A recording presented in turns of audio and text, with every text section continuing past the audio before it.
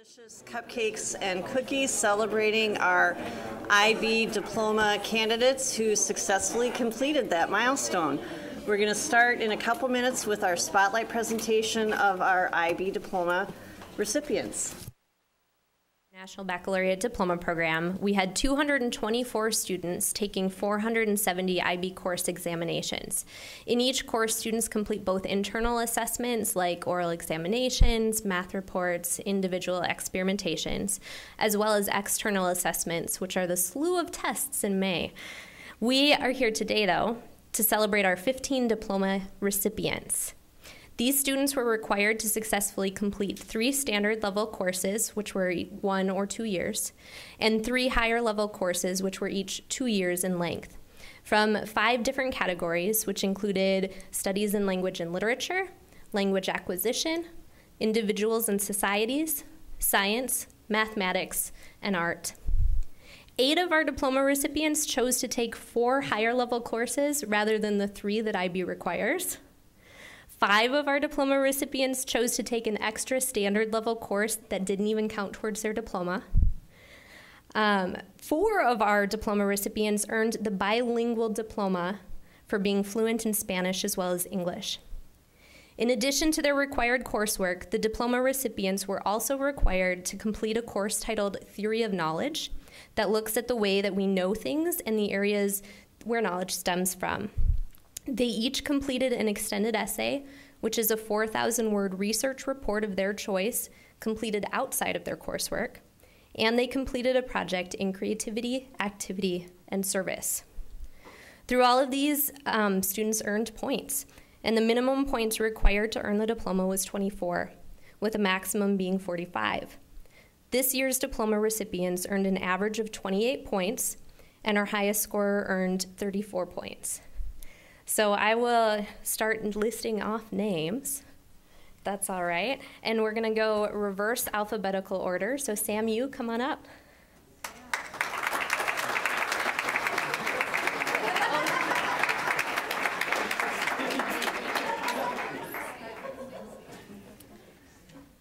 Hi, I'm Samju Yenamandra. I just wanted to thank my parents, Mina Dandabatala and Murthy Yenamandra. I will be attending Vanderbilt University to major in medicine, health, and society on the pre-med track.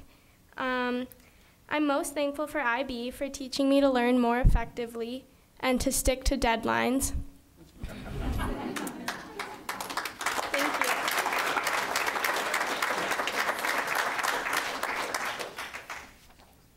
Annika.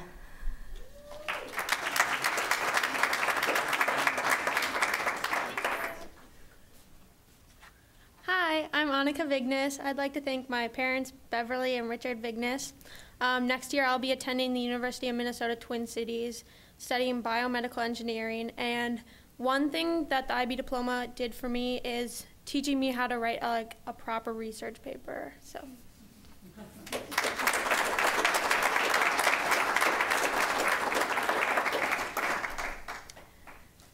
I didn't see Ella today. Did anybody else? No. Okay. Annabella.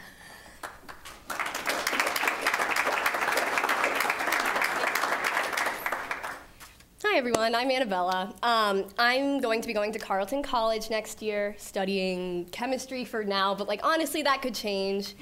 Yeah, I'd like to thank my parents. Thank you, Chad and Jenny. You guys are amazing. But one thing IB Diploma really taught me was that it forced me to study things that I never thought I would ever want to study, and I never thought I would want to talk about a book for 10 minutes in an enclosed room with a teacher. But hey, yeah, so it definitely made sure I was well-rounded. So yeah, thank you.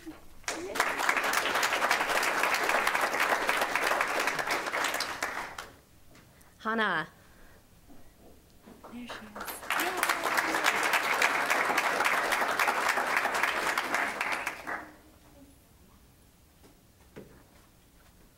Hi guys, my name is Hanna Schechter, and I'd quickly like to thank my parents Michael and Kelly. They aren't unfortunately going to make it tonight, but I'd like to thank them all the same. I am going to be attending the University of Michigan and Ann Arbor next year. Not quite sure what I want to study, but I'm kind of leaning towards international studies. And what IB has really taught me, like Annika, is to organize a research paper, kind of find out what I like, and kind of construct that into something that's usable and readable.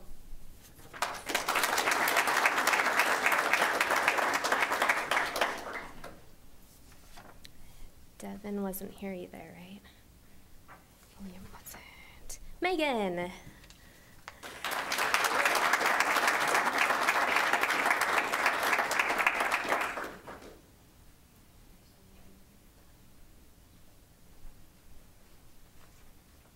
Hi guys, I'm Megan. I'd like to thank my parents, Michael Perkins, and my mom, Kathleen Perkins, as well as my siblings for sticking with me through this long road ahead that I just completed. I'll be attending St. Catherine University, where I'll be running cross country and track.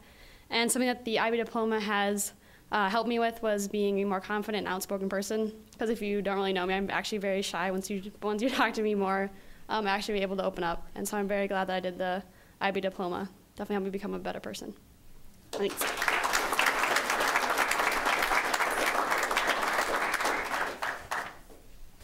Adam.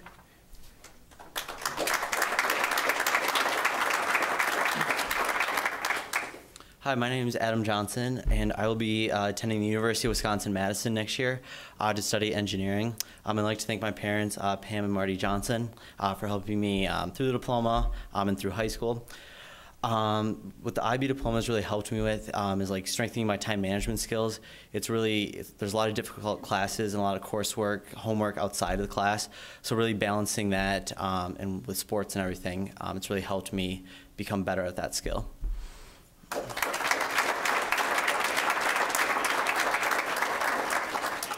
Jake.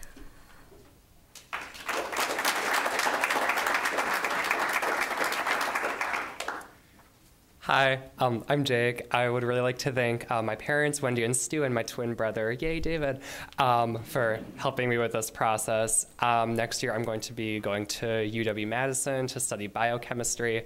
I don't know if that's going to stick, but that's the current plan.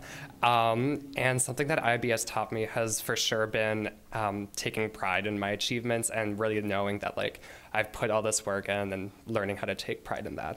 So yeah, thank you.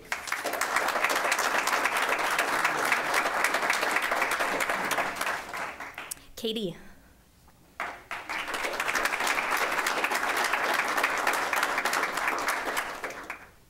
Hi, my name is Katie Fredrickson. I'd like to thank my parents, Mark and Julia, for all their support over the last 2 years. And I also want to thank the school board for sponsoring such a wonderful program, and not just this rigorous academic program, but also the extracurriculars like athletics and theater and other things that I know made people's high school experience so much richer and more awesome. And honestly, the IB program was a grind. There's no other way to put it.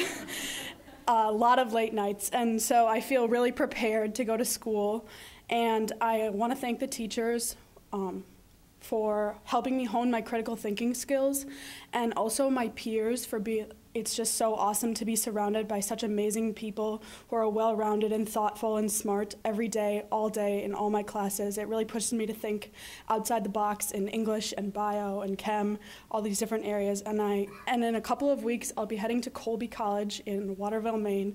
That's the middle of nowhere. And I will be studying biology and history on a pre-med track, and I will also be rowing crew.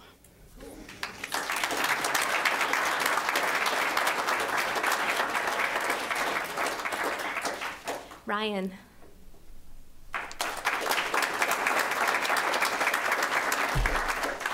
I'm Ryan Favour. I'm going to be attending University of Minnesota Twin Cities next year for computer science and probably math as well. One thing that I think IB has really helped me with is being able to formulate ideas and write them down better on my feet, being able to quickly improvise and articulate my ideas clearer.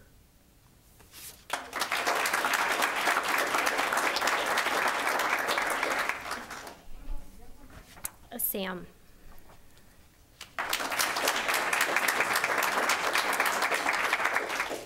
How's it going, everyone? I'm Sam Birnberg. I'd like to thank my parents, Betsy and Barry. Next year, I'll be attending University of Wisconsin-Madison to study business.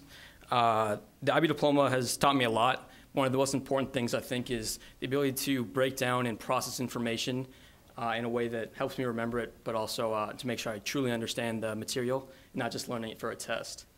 And then on behalf of everyone here, and everyone who's not here from the diploma, I'd like to thank Ms. Magdal for all her help and everything that she's done for us to help us achieve this goal.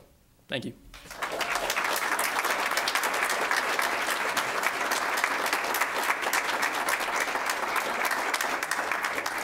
Thank you. And we have a few students who weren't able to be with us tonight. Thomas Bryant, Olivia Massie, William Phelan, Devin Raynor, and Ella Trotter. Thank you all for your support.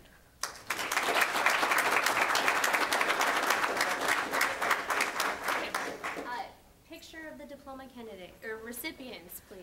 Come on over.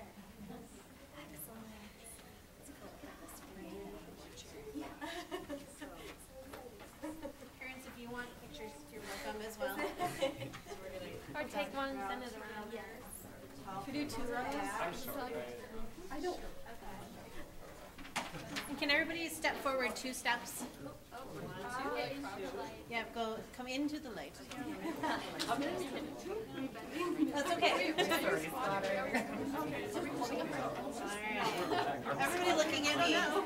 If you can see me, I can see you. I'm a little. Okay. Now look at your face. Now look at us and really smile.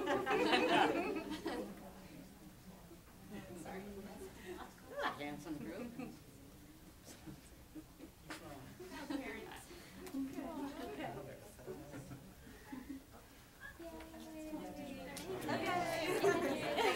Miss Jenny, I'll make sure Beverly stops. Thank you. Bye. Good to see you.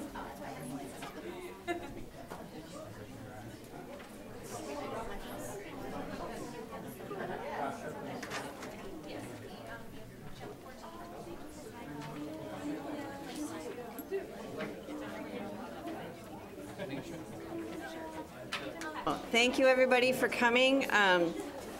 We left cupcakes and cookies downstairs, a lemonade, so on your way out, enjoy another bite. But thank you so much for celebrating this achievement with us. We appreciate it. You are not obligated to listen to the business meeting.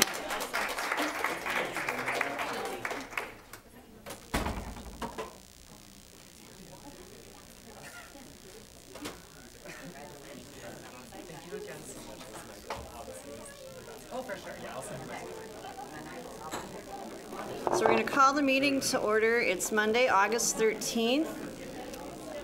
We're going to have the approval of the agenda. Open forum tonight. I don't believe we have anybody who would like to speak to the board. The superintendent's report.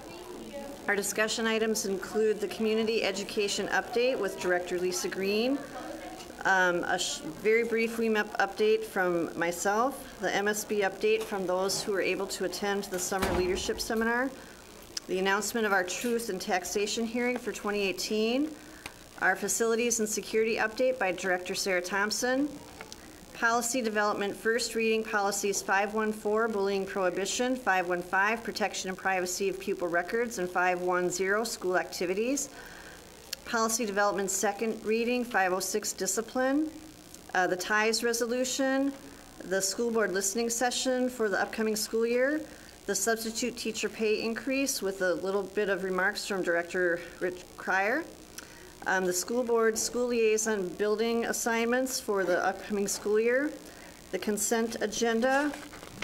Our action agenda includes the approval of the date for Truth and Taxation, the approval of the ties resolution, Policy Development Second Reading, Policy 506, Discipline, approval of the proposed school board listening sessions, the employee agreement for Children First Executive Director, the approval of the employee agreement for the assistant principals at Aquila Elementary and the high school, the approval of the 28-19 school year substitute teacher pay rate, communications and transmittals, and then we'll adjourn. Is there a motion for this agenda? Excuse me, Chair Waters, you missed action number H. Sorry, action H.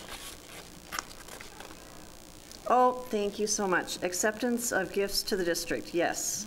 All right, now that piece included, is there a motion to approve the agenda as stated? Moved by Mary Tombeck. Is there a second? Second by Jim Beneke. Any discussion? Hearing none, all those in favor say aye.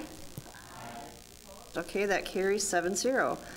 There is no one here for open forum, so next we will hear from our Superintendent, Aston Osai. Good evening, Chair Waters, members of the board. This evening, from our superintendent's report, I would like to highlight 3 items connected to our strategic plan. The first item that I would like to highlight is our recent move to our new district office location at 6311 Wayzata Boulevard. On July 12th of this summer, we as a district office moved out of the high school, and as you all know, we moved out of the high school as part of our facility strategy to create space here at the high school for additional classrooms over to 6311 Wayzata Boulevard. And I would just like to take this opportunity to thank all of the staff that worked collaboratively to make sure that the move went smoothly and that everyone was able to get in and get the support that they need from an unpacking and just storage standpoint. So I'm excited about the potential opportunities, not only for collaboration there, but I'm also excited about the opportunities for expansion here at the high school. The next item that I would like to highlight as part of my superintendent's report this evening is connected to some very courageous action that each of you took this past, well, I guess was it summer? Yeah, it was summer, June, in our June meeting where you passed the gender inclusion policy. So as part of that, there's professional development connected to the policy, and on August 28th, we'll have Joel Baum from Gender Spectrum, who will be here to provide professional development to all of our staff, and then in the afternoon of the 28th, also provide breakout sessions that will allow our staff to continue to understand the role of gender identity as it relates to learning and achievement here in the St. Louis Park Public School District.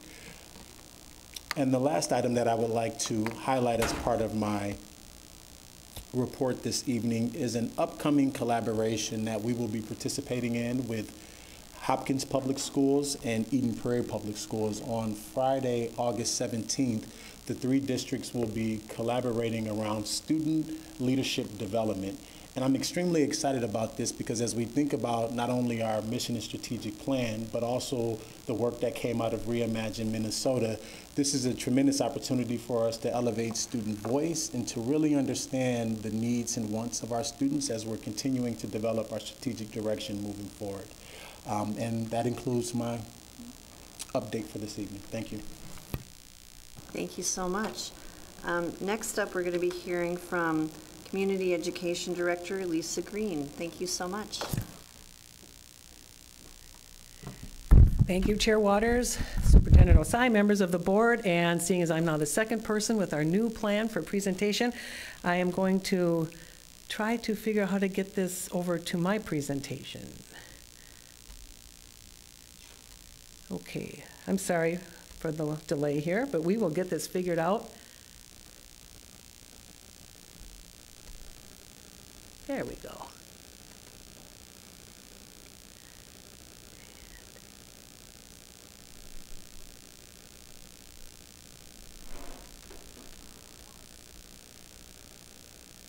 Okay, seeing this, I'm not new to doing this from Google Drive. Can somebody give me, oh, here, presentation. There we go. Thank you for your patience, everybody. So this is the, as Chair Waters stated, this is the Community Education School Board report. This is the things we've been working on over the last school year. And I first want to talk about the theme of this presentation is going to be relevance, because we've been doing a book study on The Art of Relevance by Nina Simone. And if you've never seen her or heard of her, there is a TED Talk. It's about 12 minutes, and it's very interesting. And we're about halfway through the book now, but we've been talking about how community education can be relevant to the school district, our participants, and the community. And so relevance being the key that unlocks meaning and opens the doors to experiences that matter to us, surprise us, and bring value into our lives.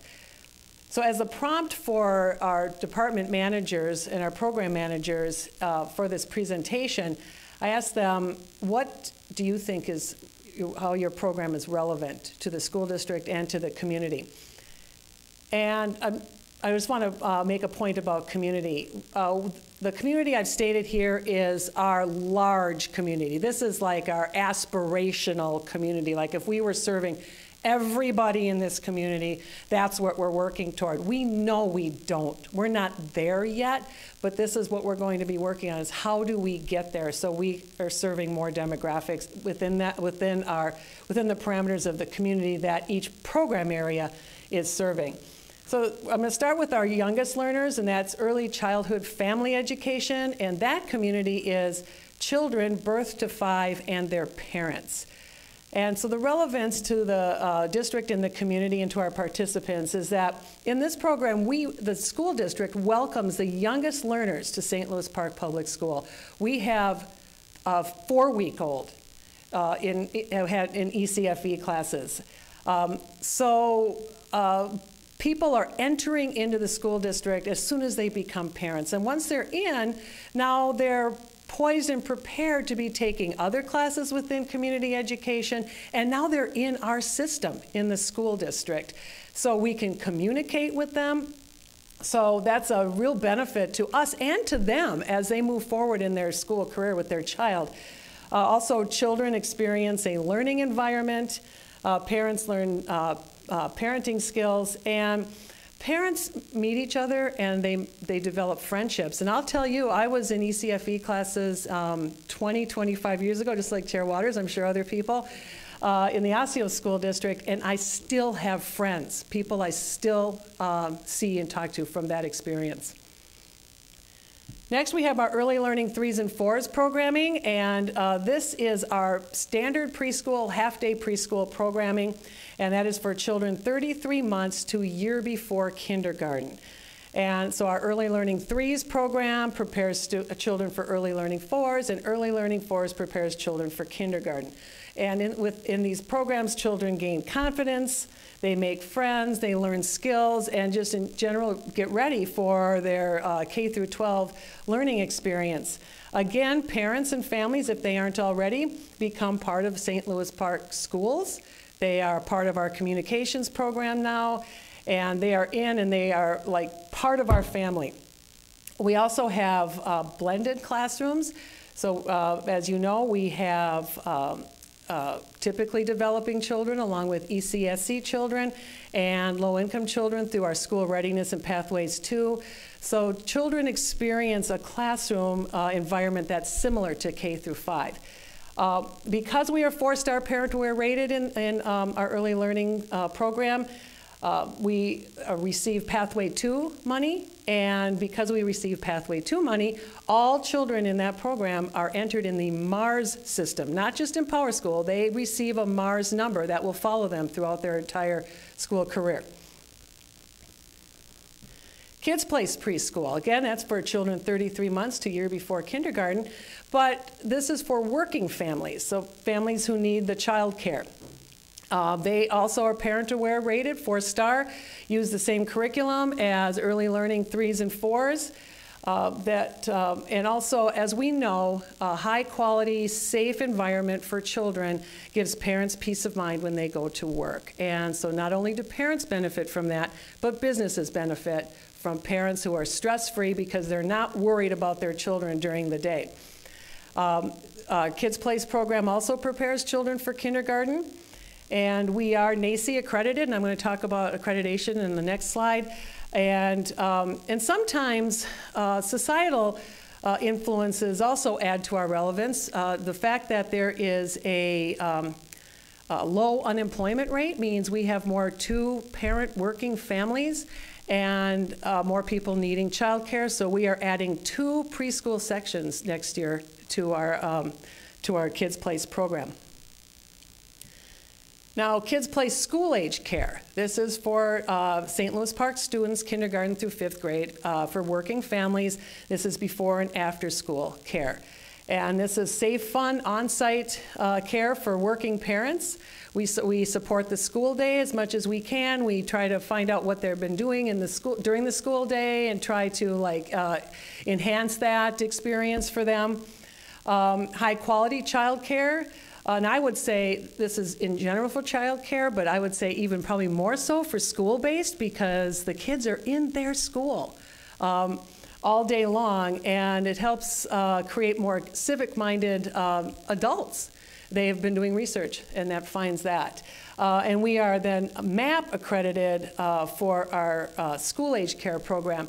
And accreditation does a couple of things. If anybody has gone through an accreditation process for their work or certification or anything, it's a ton of work. I mean, a ton of work. And we do that because it does a couple things.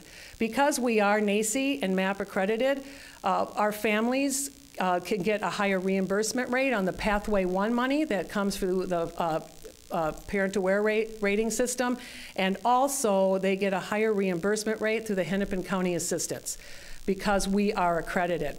Another thing that accreditation does is it makes us more linguistically and culturally appropriate, and what we're finding is because immigrant families typically will use family, friend, and neighbor childcare, but we're finding we're getting more immigrant families into our Kids Place programming. And again, another touch point for parents to come into our schools and feel comfortable in our schools. So that's another benefit for us. Our youth enrichment program, this is our youth programming outside the school day for St. Louis Park students, kindergarten through high school, but it's mostly kindergarten through middle school. We just have a few offerings at the high school level. And as we move forward, we're going to really start working with partners to provide more opportunities for youth in the community. We're going to look at doing some youth fairs and things like that. We're going to look at developing some opportunities for youth to experience the racial history in Minnesota and maybe even farther outside of our state. One of the things that they really worked on this summer is we had a lot of families this summer because of the way we did.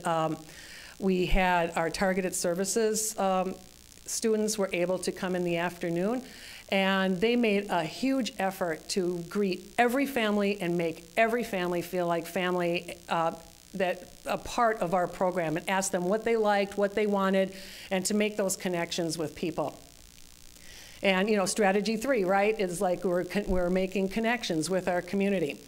And another thing they're going to do is explore having mobile offices. Right now they're in the middle school, so they're able to really have that touch point with the middle school staff and students, but they're going to look at having mobile offices in the elementary schools to get more connection there at the elementary school as well.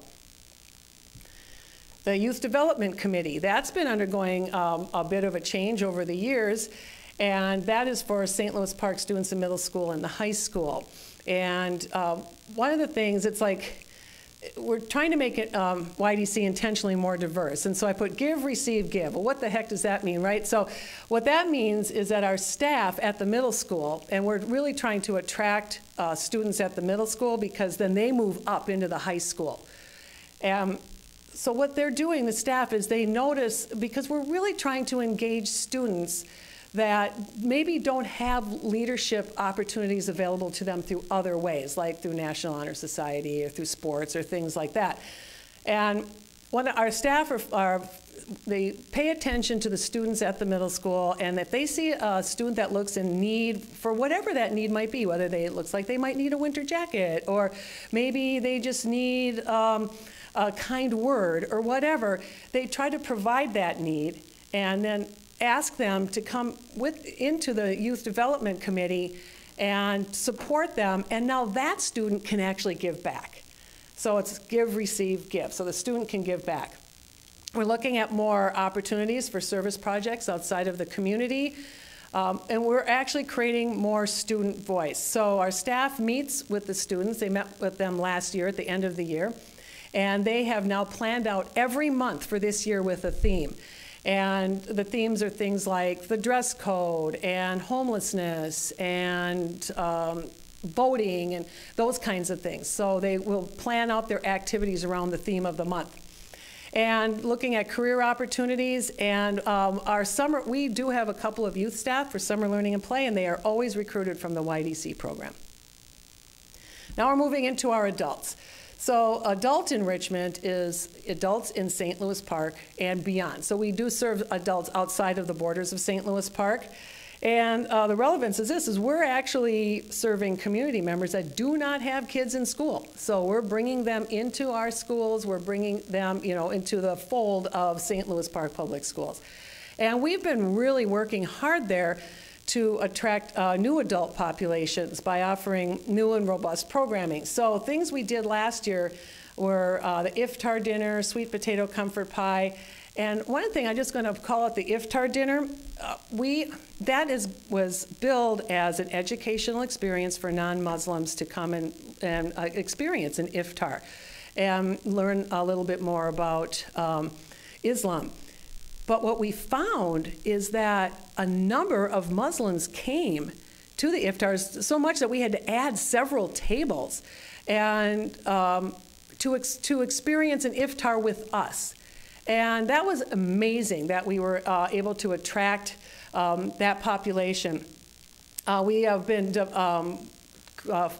offering free-for-all classes and events to bring people in. They don't have to pay, so just come on in, then we hope that they will stay for some of our other programming. We, for the last couple of years, have been offering CEUs to St. Louis Park teachers for certain classes, and we advertise that periodically throughout the year so the teachers know which ones of our classes are available for CEUs, and that's a very affordable way for them to get CEUs. And we started offering a sliding fee scale to see if that might bring more people in. The senior program, also these are adults now 55 plus, but to be realistic, it's really adults who are retired. So in their 60s, 70s, and 80s. And engaging older adults in intellectual, social, and physical opportunities, it really helps them with their outcomes, as far as just having that connection and having a place for them to go to have those connections. So we have our exercise, and we have our lifelong learning, and arts and crafts and creativity, and our social groups. And we're even offering, we even offered a courageous conversation section during the day, and it went. People came. So that's, we're trying to engage our older adults and bring them into Lennox. Adult Options in Education, as you know, is our GED and ESL for Adults program. And the things they've been working on, we know they offer high quality programming for adults in the community who want to further their formal education. But one of the things they've really been working on is to bridge their students from the classroom into the community so they become more part of the community. And so they inform the students of community events. They have local partners come in to share information. We have, of course, the New Americans Academy that I've talked about before. We have 28 volunteers that offered about 1,600 hours in the Adult Options program. And so these are people who come in and work with the students there, and they build relationships. And then they get to learn more about what's going on through that. Parents of St. Louis Park students are more involved in their children's education, and that's why it's, right now, one of the problems with the new site is that there's no childcare there. So we're excited that when we move over to Central in a couple of years, we will have a childcare site, because right now we have to send our families who need childcare over to Hopkins, and we want them back. We don't want them in Hopkins, we want them in St. Louis Park. So that'll be exciting when we can actually keep our families here in St. Louis Park. There's a potluck dinner, and of course GED graduates participate in the ceremony. And then we're not done with them when they're done with their GED. If they want, they can still get help with acuplacer and help with transition to post-secondary. Project SOAR, that's our Adults with Disabilities community, and we offer opportunities for adults, for disabled adults, that enrich their day-to-day, foster pride and individual abilities, and promote lifelong learning. And I would say probably most of our adults with disabilities are cognitively impaired, so many of our classes are geared around that. So they get out, they learn new skills, they socialize, they can explore their communities and become more active. And we're continuing to grow the program. If you don't know, that is a consortium with St. Louis Park, Hopkins, Minnetonka, and Wayzata. So we're looking to expand into group homes, so bringing the programming into group homes, and working with other communities like Robbinsdale and Bloomington, and to find what's our niche and how are we working with them, because they offer some different kinds of programming than we do. Our volunteer program, the program that we run through Community Ed, is for adults without children in school. So this is not parents. This is for other adults in the community. And of course, that provides needed assistance to classrooms. And what many of our volunteers do in the classroom is work with kids, have kids read to them. And what that does is that helps build relationships with adults and students students can then see that there is another caring adult in their classroom. And of course, it builds support for schools by engaging adults who don't have children in school. So they come into our schools, and then they're more likely to support our referendums and things like that. And we have, of course, our other enrichment programs. We have aquatics, gymnastics, kid dance, and this provides a very affordable skills for youth. We can do it more cheaply than the private companies can. And the Community Education Advisory Council is starting what we started this last spring. We're doing once a quarter Heart of the Matter community discussions.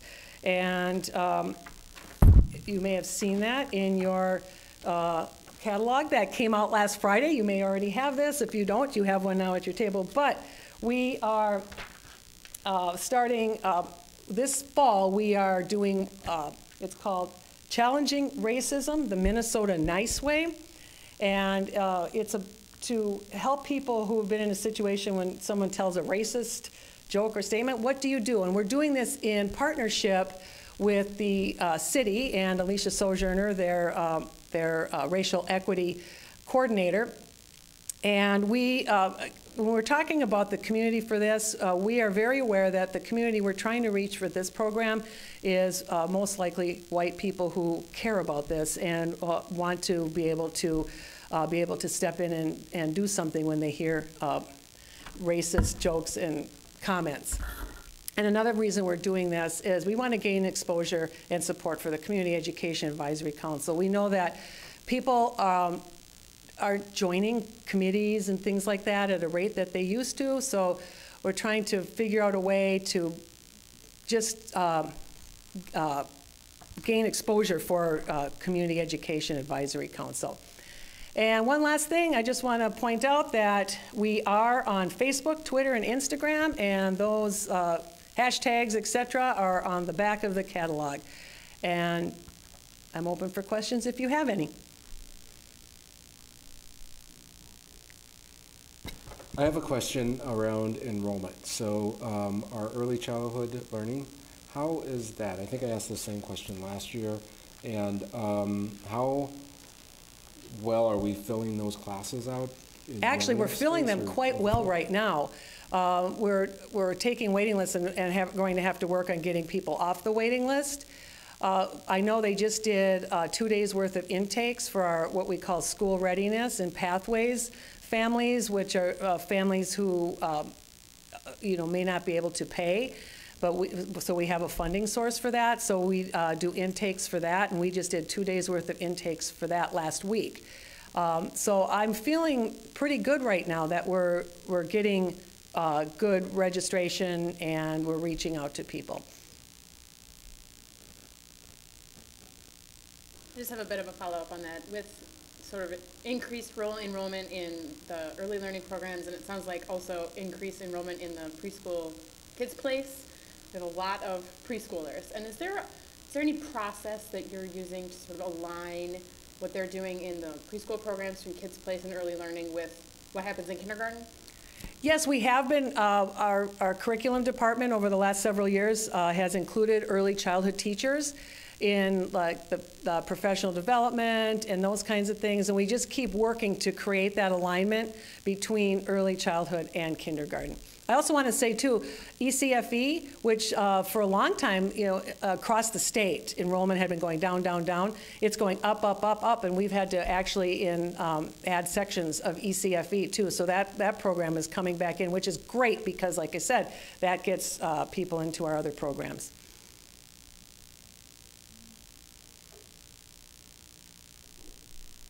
Lisa, thank you so much for your work and the work of your staff, and appreciate the update, and they are doing great work. Thank you. Thank you so much.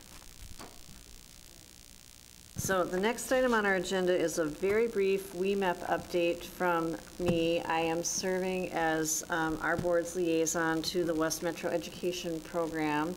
I also was elected clerk of that body. And as you know, we took a vote to dissolve the organization, and our school board ratified it. The wind-up process is proceeding. We have Kara Richardson and Liz Lansing, two longtime staff members who are helping us with the process. As of now, the 350 boxes of records have all been sorted, inventoried, and the deliveries back to the school district of record started taking place today. So as people who were attached to WMEP, whether a transcript or employment, you need to go back to your home district for data if you are going to go to grad school or need to verify employment. So I feel really good about that. There's still some stuff to deal with, and I literally mean stuff like furniture, technology, AV equipment, but it is wrapping up. It's going very smoothly, and the end is really, truly in sight. Any questions? Good. So now we're going to have the MSBA update. Every year, the Minnesota School Board Association sponsors a summer leadership program. Jim and I went to the Sunday Early Bird, and other people, Anne, went to the Monday session, and just hear a little update about that. Okay, just briefly. The session on Monday was developing a high-functioning school board. I believe was the title of it. Even though I believe that the school board works together pretty well in general, you can always get better. So I enjoyed that session. On Sunday, there was a breakout session on mental health. Probably two takeaways I take from it. One was there was discussion about how kids don't seek out help because of the stigma attached to mental health. And at least one idea for countering that is that sort of normalize it by offering techniques for mental health to all kids. So all kids are thinking about it, and there wouldn't be such a stigma attached to it.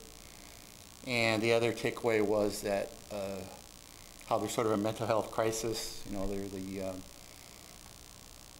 the helpers in school dealing with mental health can get overwhelmed. Like the ratio of kids to counselors have gone up and up.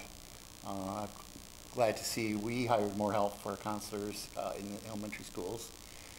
But in general, we need to petition the state for more funding.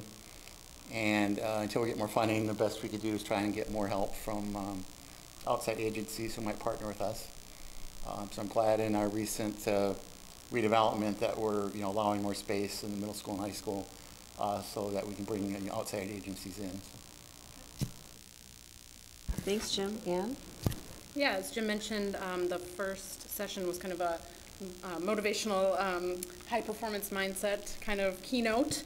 The second session, insights into the 2018 legislative session with Grace Kelleher, who is MSBA's Director of Government Relations. And I had kind of done a little update for us last spring just after the legislative session ended, so I won't go into that. Basically the same takeaway, that it was a mess and nothing happened.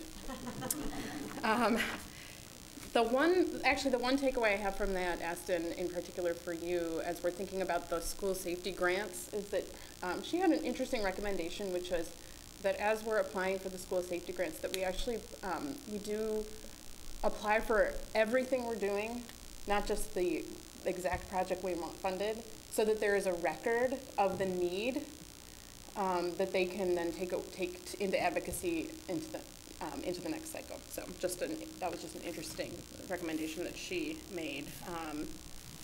Then actually that dovetails into the next session I went to, which was a Q&A with Commissioner Casalius from MDE. And she mostly took questions about the school safety grant program. And I think the main takeaway that people got from that was that you don't have to submit it at midnight, the day that it's due, that they'll take everything the whole day as being having been submitted all on time. So I think August 29th is the date for that. I went to Personalized Learning for All Students, which was a session done by the superintendent and a school board member from Eastern Carver County, which was kind of an interesting session, actually, that had some cool takeaways for our learning design, because they talked a lot about how learning design and the structure of their classrooms really affected their ability or improved their ability to kind of deliver personalized education for all students. And lastly, I went to the case law update from Kathy Miller, who's the Director of Legal and Policy Services for MSBA, which had a whole host of different pieces. So I do have the handouts from some of these, so I can pass them down so everybody can look at those. Yeah, I know those quite any questions. That's the gist. All right. Thank you so much. I appreciate that. Next item is our Truth in Taxation hearing, and Cindy Bennett is going to give us the update on that. Good evening, Chair Waters and members of the school board.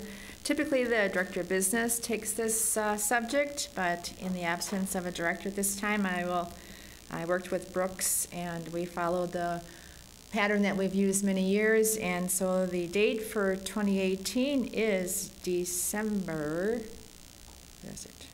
10th at 6:30 p.m. in this room, and it will be publicized as such. And this is by state mandate, and we will notify the commissioner and the state that we have presented this to the board this evening, and it's coming up on the action agenda for approval. Thank you so much. The next item is our facilities and security update with Director Sarah Thompson.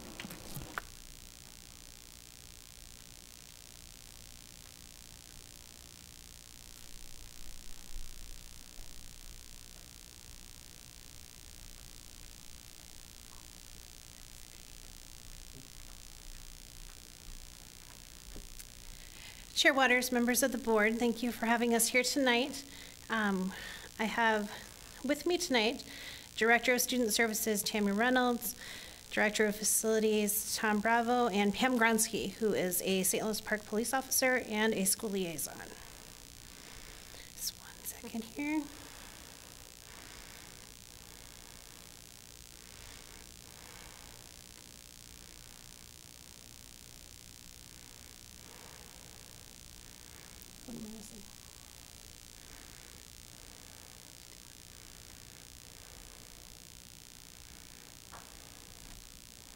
I want to go to show.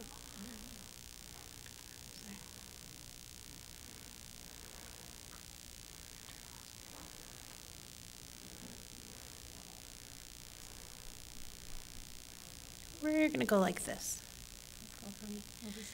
Yep.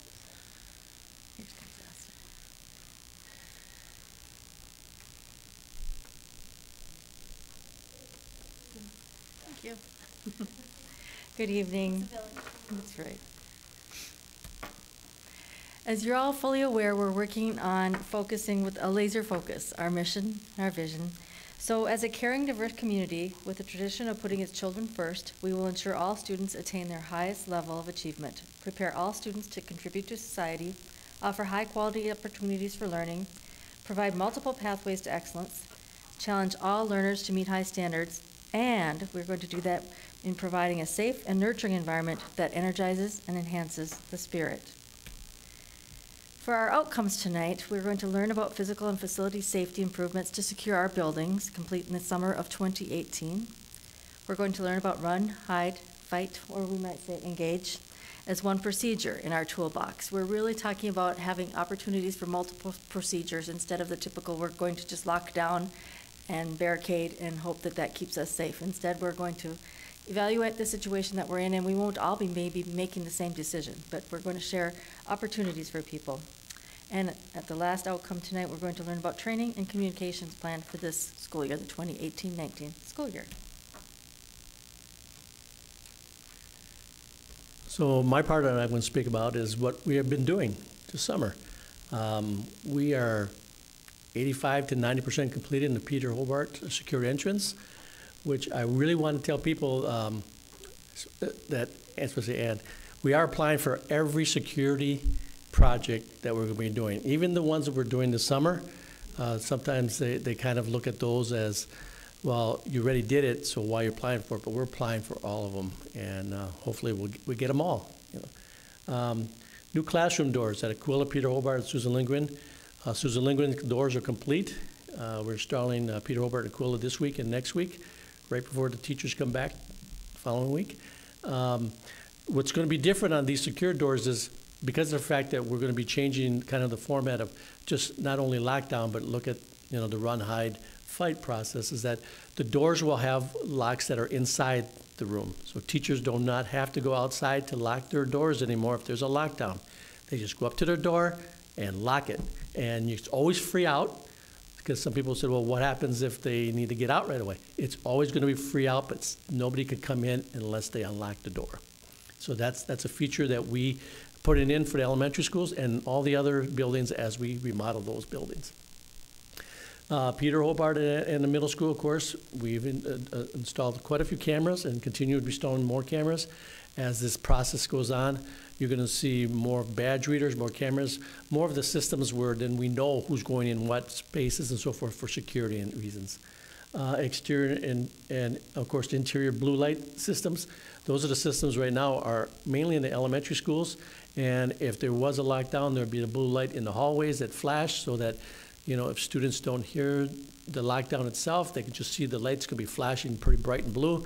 Plus outside, so if there are buses that are going to be coming to the building, and they see the blue light flashing, they know to turn around, not to go to the building itself. Or if there's people out in the playground playing, teachers out there, they'll see the blue light and they'll move to a safer spot. So we're getting prepared and ready for, for all the types of options that we're going to be giving our teachers. And then, of course, again, the door locking system. I don't want to forget Lennox. If you've been over to Lennox, you'll see a brand new sidewalk in front because we're going to have one secured entrance, just like all the other buildings. And it's going to be with card access, but also it's going to be easy accessible for our seniors and other programs that are over there. So we're looking at the whole gamut of the district, how to secure it better. Oh, wrong way. Okay, good. Good evening, ladies and gentlemen. I'm Pam Gronsky from the police department, for those of you who I haven't met. I was asked today to give a little bit of where we've been and where are we going. So I'm not going to go through every word on this slide, but this has been a conversation that started back in 2014. At that point, I was on my second round as a school resource officer at the middle school. And we started talks with the district, and fast forward to our first real engagement with the staff of the school district was about this time last year. Mr. Osai had come aboard and carried along where we had left off, and I addressed the entire school district last August. During that presentation, we introduced the idea of run, hide, fight. In the presentation we really dug into what does it mean to run, what does it mean to hide and barricade, what does it mean to fight or create interruption of somebody that's trying to do harm to us or to our children in our district. During that presentation we also talked about school procedures. What can administrations do? What can the teachers in their classrooms do? We talked a little bit about mental preparation.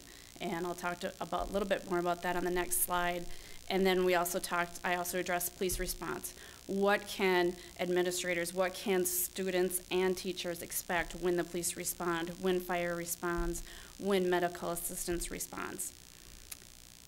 Moving forward, where are we going this year?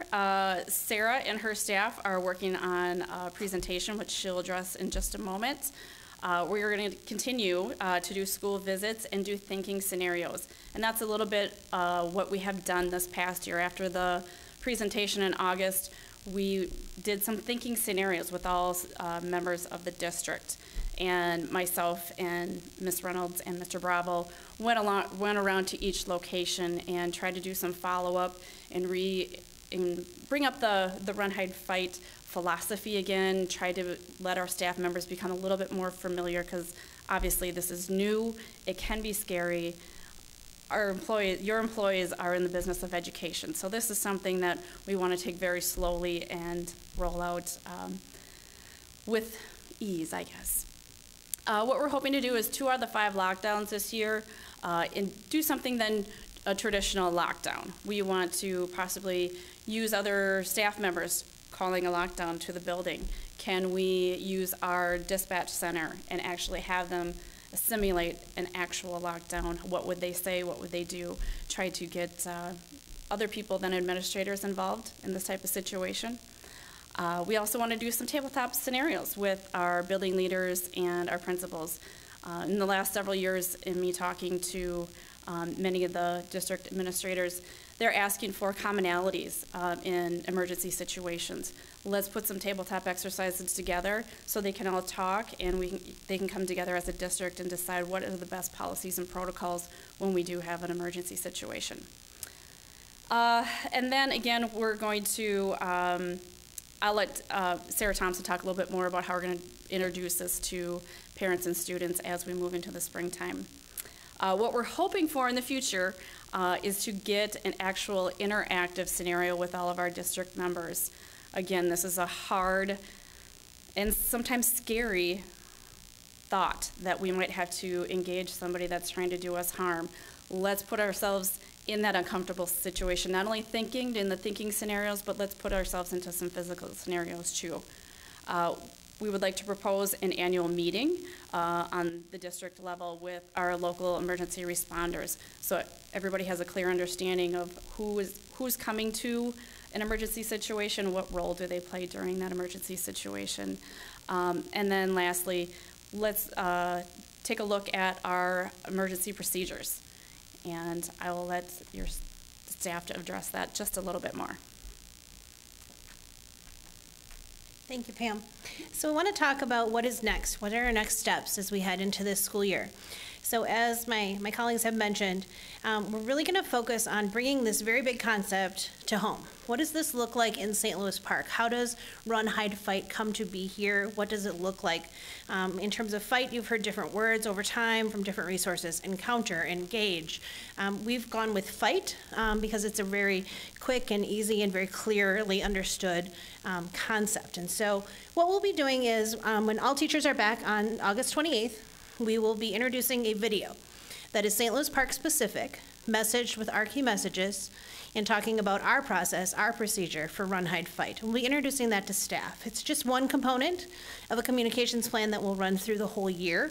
And our goal being, we introduce this concept to teachers and staff, we do some additional training that Officer Gronsky just explained, and we spend some time. So Tammy Reynolds, Patrick Duffy, our principals, our teachers will engage in some great dialogue around how do we best present this really challenging topic to our students, because we know that there's not one answer. What's going to work for a kindergartner isn't going to work for a second grader, for sure isn't going to work for a sixth grader, and it's got to be an entirely different mode of action when we get to the high school. So we've really got to spend our time, dig in, figure out what is the right method to teach this topic. And so that's what we'll be doing throughout the year, so that come spring, really after spring break is what we're thinking for a launch, to share this with parents, families, students, broader community. So that's what we're looking at. And then, as Officer Gronsky mentioned, trainings and drills of the tabletop variety. So scenarios, what can we do, what can we anticipate to start getting used to this as a tool in our toolbox is really what we're looking at for this school year. And so with that, we're all available for any questions you might have.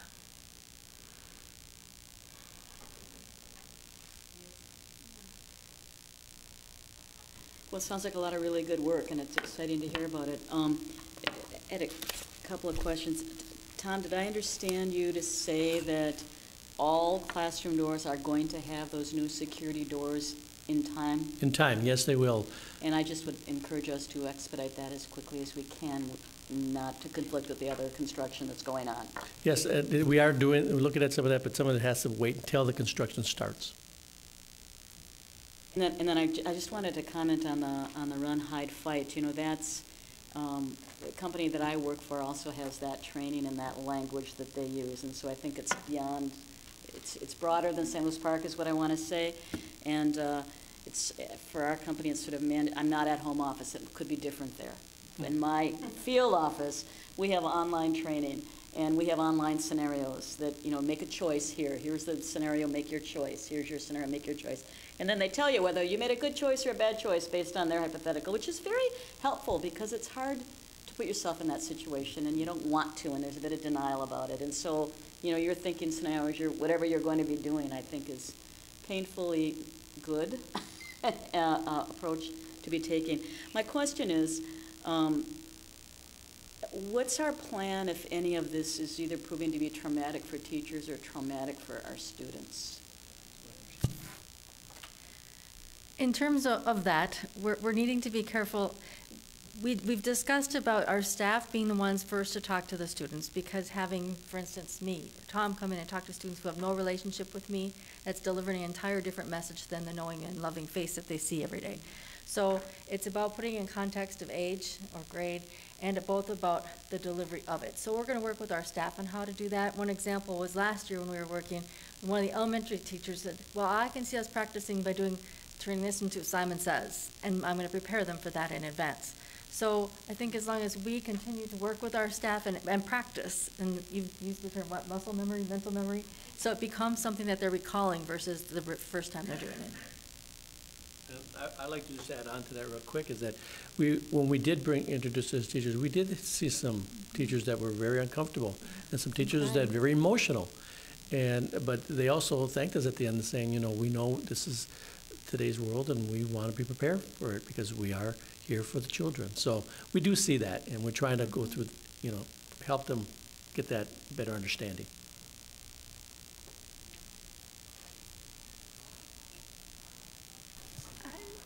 Nancy asked one of the questions that I was going to have, and so I think, Tammy, to kind of follow up on that, I'm wondering if specifically when we're getting ready to roll this out to our students, if we can kind of cross-check against IEPs and 504s for students that we know may be particularly vulnerable in terms of anxiety, depression, those issues, so that maybe there's an opt-out option that parents can complete for students who just, maybe this, just even hearing it wouldn't be the best thing.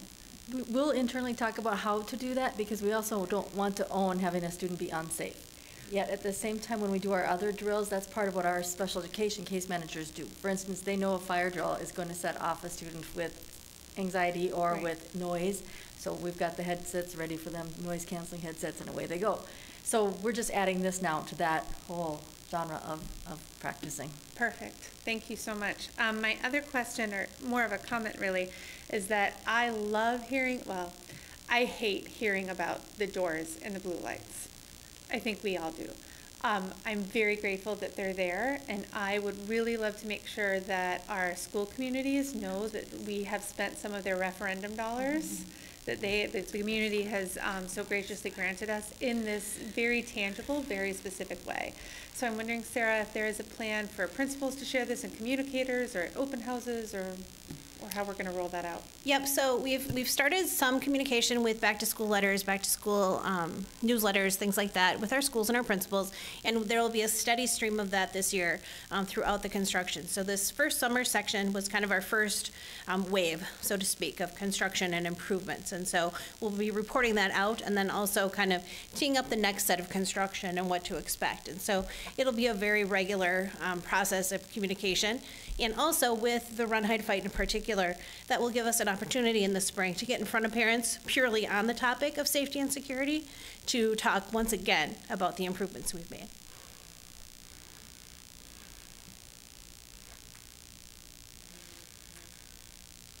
Tom, this is probably happening, but in your short description you didn't say it, so I have to ask.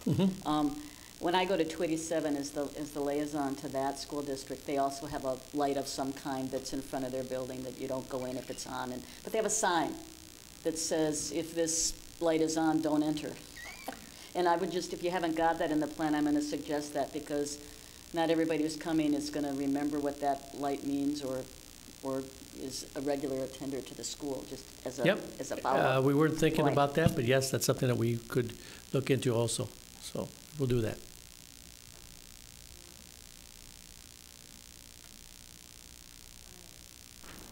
This is really excellent work, and I really want to point out it is part of our collaboration with our city school district relationship. We're very grateful that we do the work together.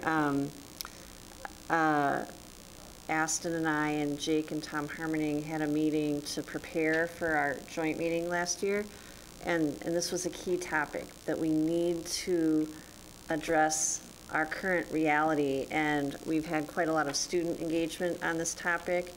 Mary and I were listening to students at the middle school on their walkout day, and they want to know that they're safe, and these are the tangible steps that we're doing to make sure that all of our students feel safe in school. So thank you so much for your work. It's really important.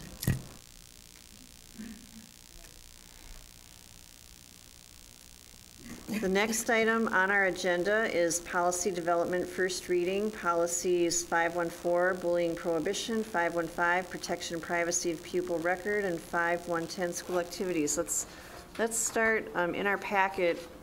510 is the first one, school activities, and any thoughts that people have as they took a look at this.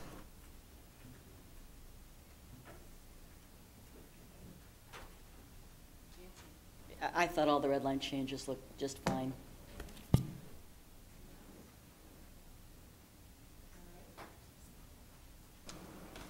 Going once, going twice. All right. Let's go on to 514, bullying prohibition policy. We did take a look at this just in November of last year.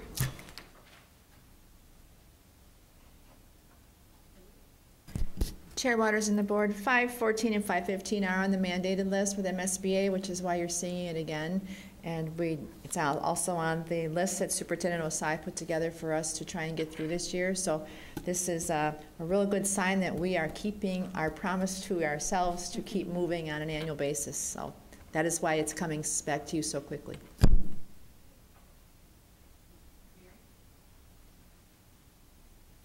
And excuse me, there were no changes, either legislative or MSBA, with either policy since we've looked at them. I have a couple just typo things, Cindy, that I'll just bring over to you after. I appreciate that. Thanks. Yeah, of course. Moving on to policy 515, protection and privacy of pupil records. Again, we just saw that a year ago in November, and here it is again. Just as a reminder, are all required ones we are going to review once a year? Yes. There are certain policies that MSBA identifies as mandated policies that they would like us to look at annually. These two happen to be part of those. And there are also policies, there are also language in some of our policies that previous boards have requested annual review, and we are doing our best to try and catch up with those. So it looks like there were no changes in this policy. There were no changes in this policy either.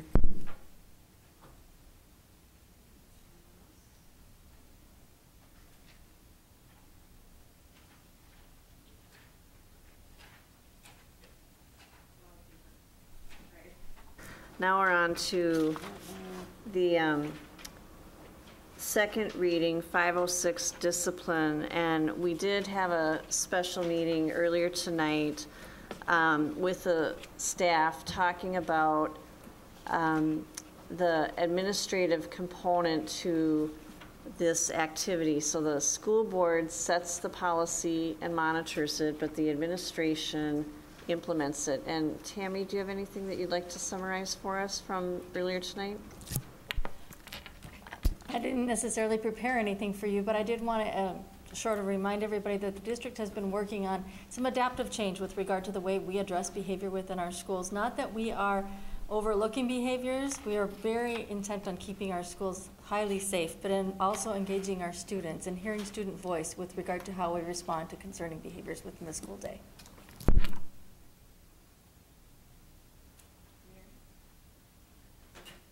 I'm so sorry, everybody. Can we go back to the bullying one for just a second? Are we still on bullying? Can we go back to 514? Yes, we can. What is it, Mary? It's just a brief thing. I'm sorry, but in the definitions, when we are doing the Minnesota Human Rights Act language regarding discrimination in D, I would ask that we change our language in D3 to mimic what we have done in other policies, which is to delete the word including. Sexual orientation, comma, gender identity and expression, comma. We changed that language in our other policies to reflect more acceptable terminology around the fact that gender identity and gender expression is not actually related to sexual orientation. They are completely distinct classifications. I would just like that to be parallel throughout our policies. Cindy, is that something we're going to need to consult with Michelle on, since we would be stepping away from Minnesota state? It's a mandate from the state of Minnesota. Karen? I don't think we would. Personally, I don't think so, because I don't think it changes the meaning of the statute. The mandate is that we review it. The board, at its discretion, can make changes. I'm trying to keep a little tickle file for the things where this appears in other policies, so I appreciate the reminder. If that's the will of the board to remove that word going on, then I'll try to watch for that. I think when we discussed it before, it was that in the state guidelines, it is stated that way, but that we felt that was actually just factually incorrect, and so we took the word out. Doesn't really change the meaning, but it felt more correct to us, and we have changed it in at least one policy already. If we are all in agreement, then I just need to see a thumbs up that we're all in agreement on that. Can I ask for just removing the word including in that whole paragraph? Is that what I? And then adding a comma after sexual orientation. And I wrote it out, and I can bring it over to you too, Cindy. Thank you. Sure.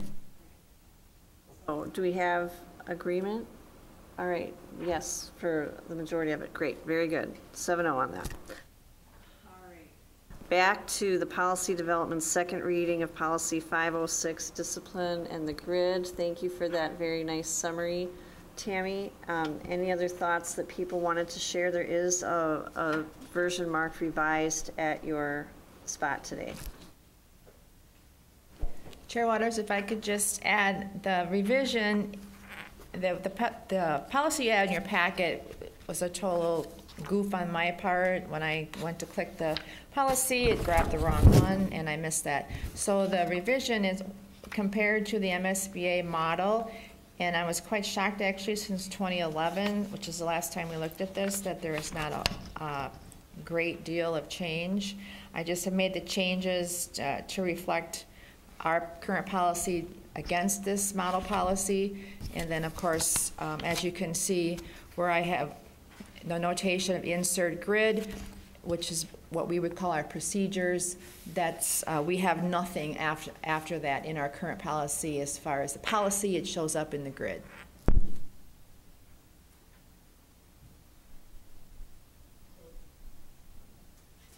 So Cindy, as I'm looking at this under section 4, student rights, you have in red, is that an added bullet that would go there? Is that what the MSBA is suggesting, that line that's in red, all students have the right to an education and the right to learn? In MSBA policy, that is the only line that is in student rights. And we have all the others listed, is That's that what you're saying? correct, yep. Okay.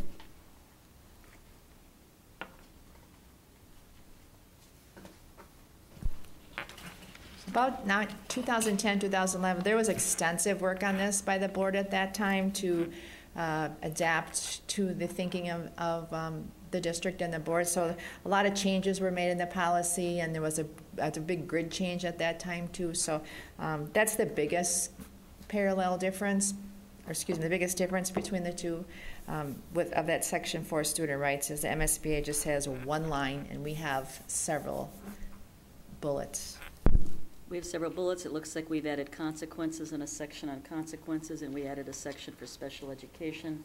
And then our grid is the procedure. It's not part of the policy. That's what I see as what we've done differently. That's correct. The MSBA model policy does not have consequences, nor does it have special education. That was added by previous boards. And everything from Roman numeral 6 to the end is contained in our grid? I am told that that is why the grid was made, okay. To remove all of those words and put it into a more usable format for the staff to follow. I have not read it word for word and compared each one to the other. So just to clarify then, in our policy, Roman numeral 6 on, so from that bottom of page, 5063, doesn't actually exist in our policy? Not in policy, no.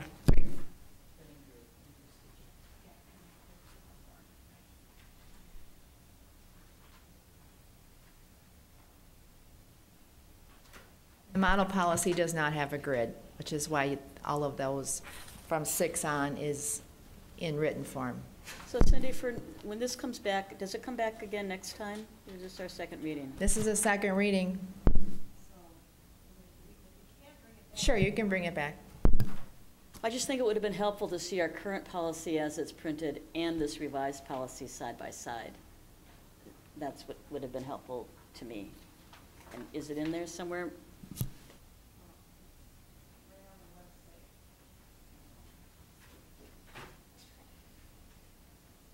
Actually, what's in your packet is the current policy.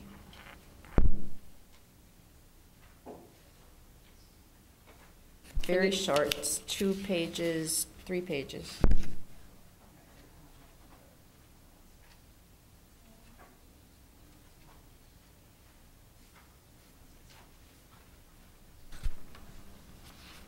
It's everything in the revised policy up to Roman numeral 6.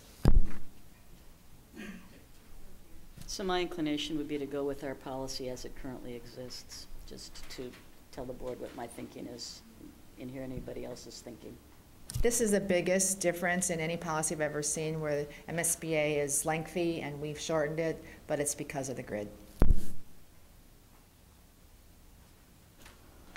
And the grid is not part of our policy, it's procedures. Everything after Roman numeral 6, including Roman numeral 6, is procedures, not policy. And that is the purview of the administration to implement, yes. And on the website, they're listed separately. That's a statement, I looked it up earlier. They are listed separately on the website. That is correct.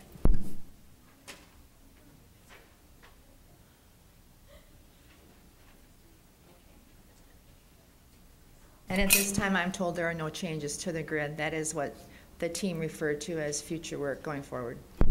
And that has been under extensive review since last fall. A committee was convened. I sat in on several of those meetings. Mary Tombeck joined after she was seated in January.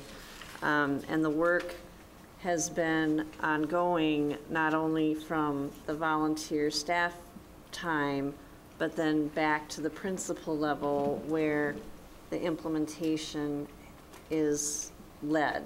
So that's where we're at this point.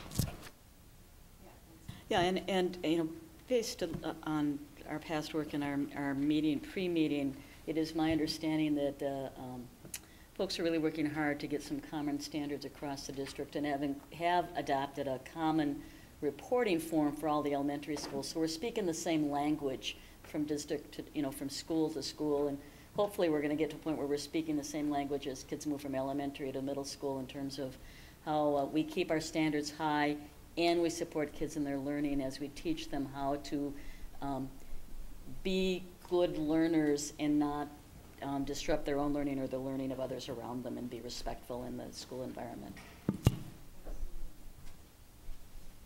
Well said, thank you. All right. Anything else on 506? So then, if I'm understanding our discussion, we are ready to take the action on it in conclusion of our second reading. Okay, very good. So then we're going to move to our next agenda item, which is the ties resolution, and we're going to hear about that from Superintendent Osai, but in the action agenda, we'll need to do a roll call vote on this.